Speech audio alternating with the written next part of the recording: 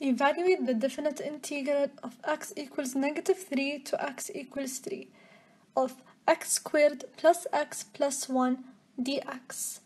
Firstly, by using power rule of integration, the indefinite integral of x to the power of n dx equals x to the power n plus 1 over n plus 1 plus c, and replacing the c with the limits we have here,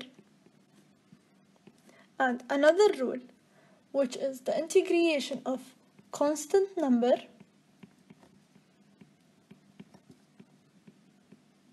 is always multiplied by x. Now, by using these two rules, we will be able to start integrating. So, firstly, we will use the power rule. 2 plus 1 equals 3. So we will have here x to the power of 3 over the new power 3 plus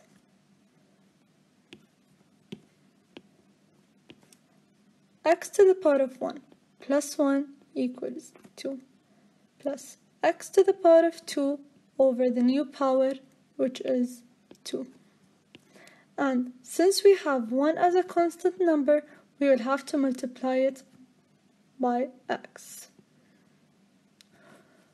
With having the limits from -3 to 3. Now between two brackets with a minus sign in between, substitute the following limits. We will start with the limit 3. 3 to the power of 3 over 3 plus 3 to the power of 2 over 2 plus 1 times 3 minus -3 to the power of 3 over 3 plus minus 3 to the power of 2 over 2 plus 1 times -3. Plug this in the calculator to add up to a solution of 33.